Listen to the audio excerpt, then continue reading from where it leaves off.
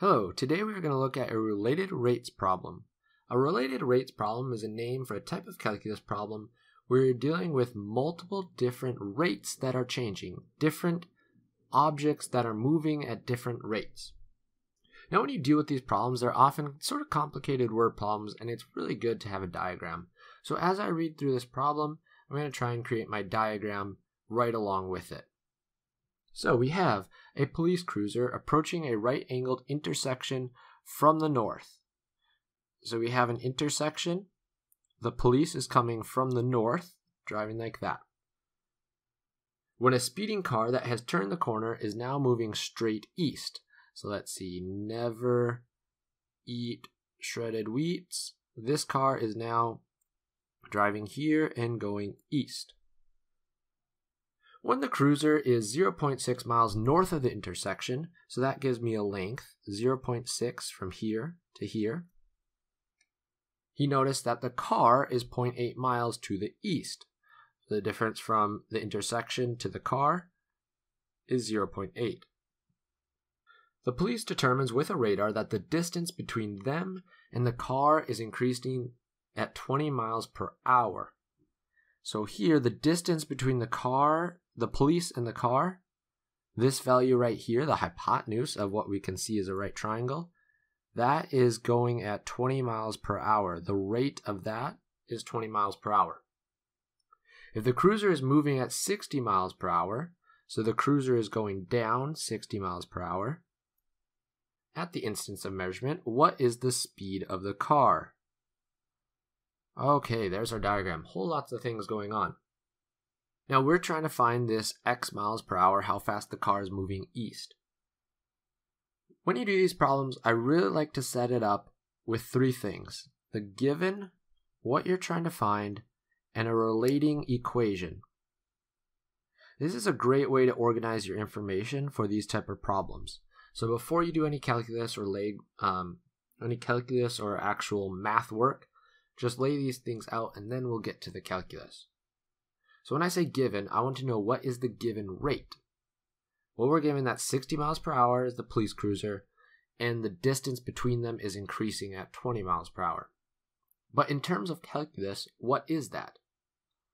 I think it'd be really good for, in this diagram, to label this as the y, this is the x, and then let's call that z.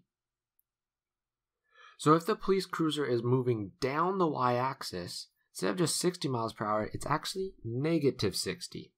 And we want to orient that because the police cruiser is moving down 60 miles per hour. The distance is decreasing, so it's that negative velocity in reference to where we're looking. And also, he's changing on the y-axis. And how is he changing? He's going down 60 miles per hour. Okay, so he's changing distance with respect to time.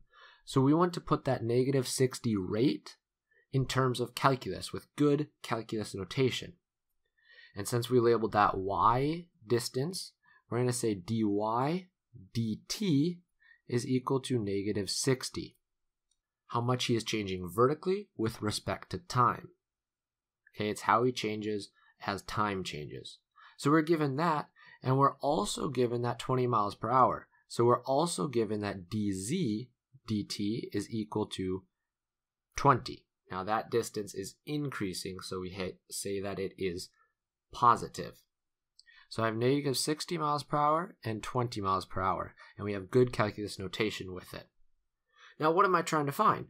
In the related rates problem, you are always given a rate or two, and you are always trying to find a different rate at some specific time or instance. So what am I trying to find? Well, dx dt, because I want to know how that car that we're chasing is moving. So I dx dt, and I like to say that just equals question mark. So that's what I'm trying to find. But when are we trying to find it? When y is equal to 0.6 and x is equal to 0.8, because you kind of see the problem freezes us at that moment when the car is 0.6 from the intersection and the speeding car is 0.8 away. Because see, dx dt is changing. These cars are moving at different rates. So dx dt is going to be one value, maybe when it's 0.5 miles from the intersection, but it's going to be a different value when it's 1 mile from the section. So we need to freeze time at the instance when our police is 0.6 from the intersection and our speeding car is 0.8.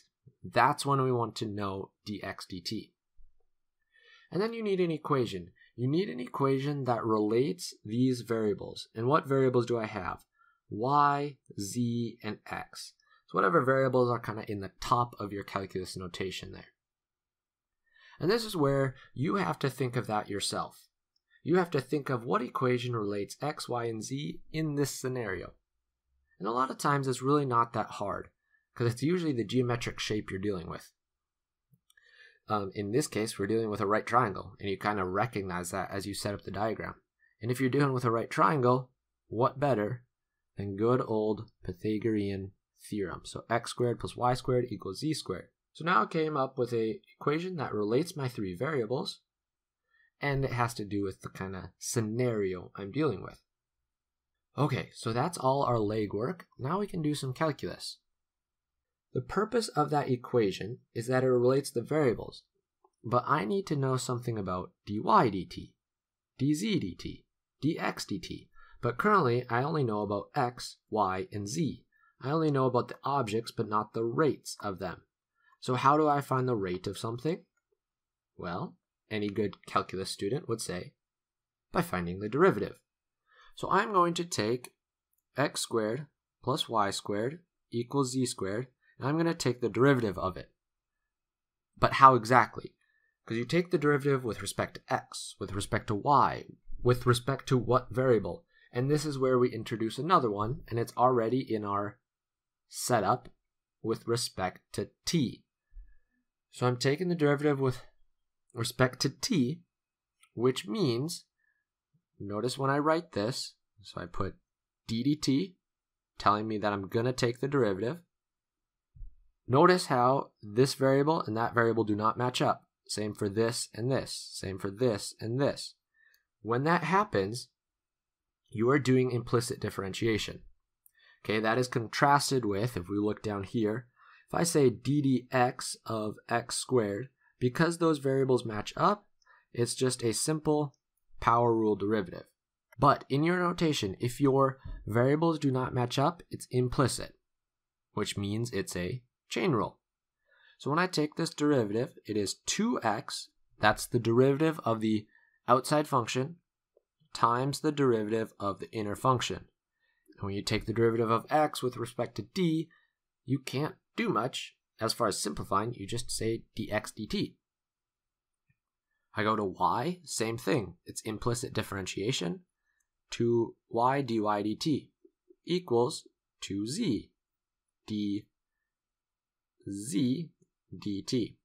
Now notice back at the diagram, all of these y, x, and z, they're all changing, okay? Because the cars are both moving, the distance between them is changing. Therefore, I have three different rates for them because they're all changing. I also have all three of my variables because they're all changing.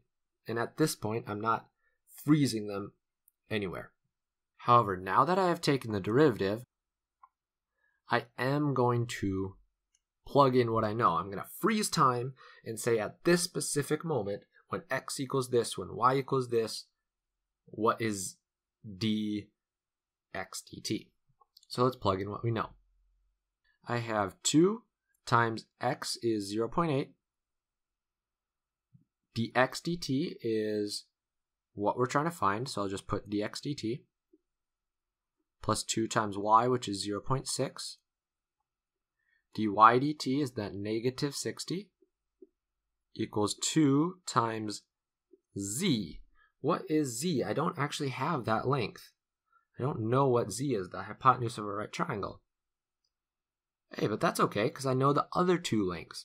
So we return to our Pythagorean theorem, and we say 0.6 squared plus 0.8 squared equals z squared, which is 0.36 plus 0.64 equals z squared. That's 1 equals z squared. Therefore, z equals 1. So at this instance, the length of the hypotenuse is 1. The distance between the cars is 1 mile. And then dz dt, well, we are given that as 20 miles per hour. Okay, so we only have one unknown, dx dt, and we're going to solve for that. Let's make this a little easier. Notice I can divide both sides by 2 because it's in common by all of it. So that gives me 0.8 dx dt. 0.6 times negative 60. That is negative 36. I can check that on my calculator. And then I have 1 times 20, which is 20. 0.8 dx dt is equal to, if I add the 36 over, it equals 56. And then I divide by 0.8. Divide by 0.8. I have 56 divided by 0.8 gives me 70. What does 70 refer to? Well, it's that speed of the car moving away from the police cruiser. 70, and always remember your units. It is 70 miles per hour. That's how the car is moving. Okay, so let's rehash real quick. A related rates problem deals with a situation where you have multiple different rates increasing or decreasing. You're going to draw a diagram. You're going to take the rates and the information they give you in the problem, and you're going to write the given rate. You're going to write what rate you are trying to find, and then you are going to think of some equation that relates the variables of your different rates. Once you write that equation, you are going to take the derivative of it with respect to time, with respect to t, okay, because this is how things change over time. You're going to take that derivative, that's what we did, and we got it here, and then you are going to plug in the numbers you know. You must take the derivative first, and then plug in the numbers you know. And then you just go through and simplify for your rate, and remember to put the appropriate units on your answer. Alright, hope that helped you. Thank you for watching.